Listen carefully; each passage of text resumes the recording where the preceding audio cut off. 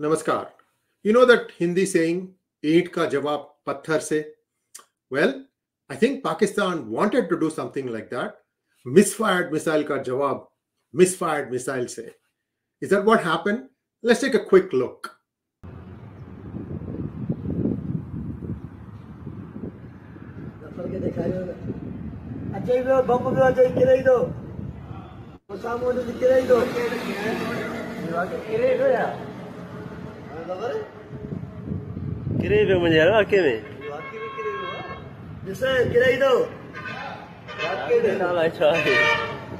All right, this happened somewhere in Sindh, and we'll have the link for you so you can take a look at the place and details, what time, and so on and so forth. They claim that this was something else, that they had even issued a NOTAM. What is NOTAM? Also, you can figure out from that article.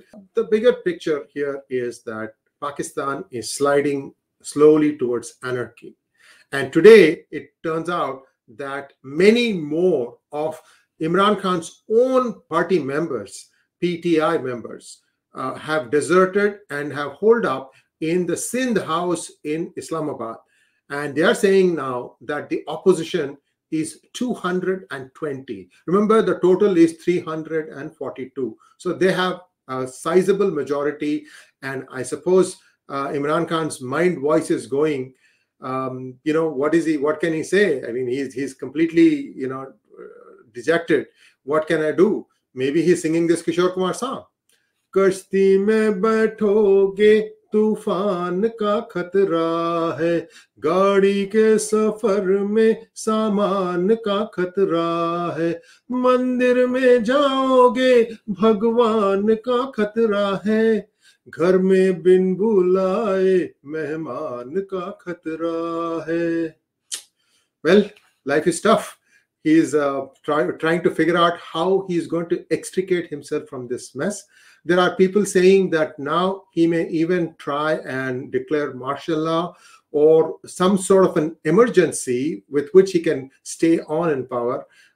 I think the chances of that happening are less and less.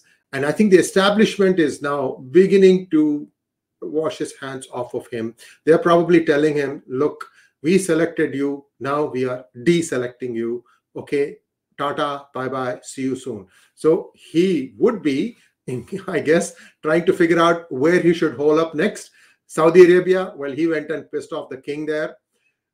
Dubai is that Khatra song. We don't know. Maybe he'll go back to London, but then there are 2 ex-wives there. So who knows? This man is in a bit of a pickle. Maybe he's going to come to our own Silicon Valley.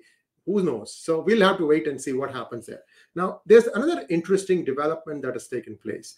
The OIC, the Organization of Islamic Countries, are having a foreign ministers conference in Islamabad, and they have invited the Hurriyat, whatever you want to call it, also to come and meet them there.